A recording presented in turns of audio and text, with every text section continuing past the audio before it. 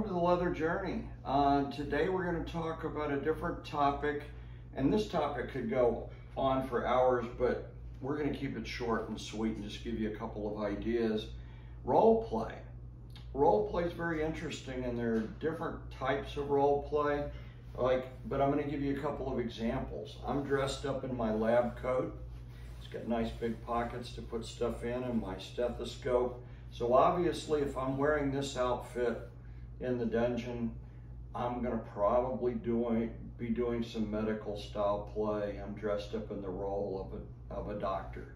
So I might use my stethoscope and check someone's pulse or heartbeat, or I might do needle play. There's a lot of different types of play that center around medical play, but if you're going to be doing medical play, why not dress the part, okay? I'll walk up close and give you another example. As some of you that have watched my videos on straps know, I own a Louisiana prison strap.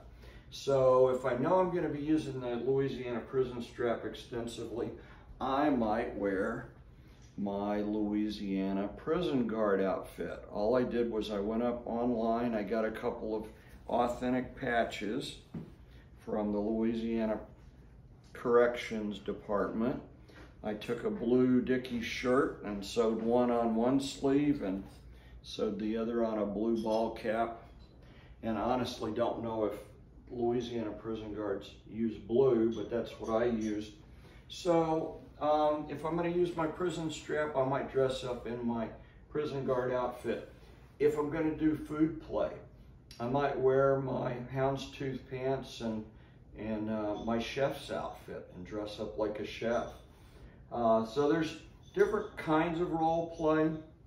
It can be fun. You don't have to reserve it for just around Halloween time for dress up. So, and that's only one type of role play. Another type of role play can get into relationships, but we'll save that for another time.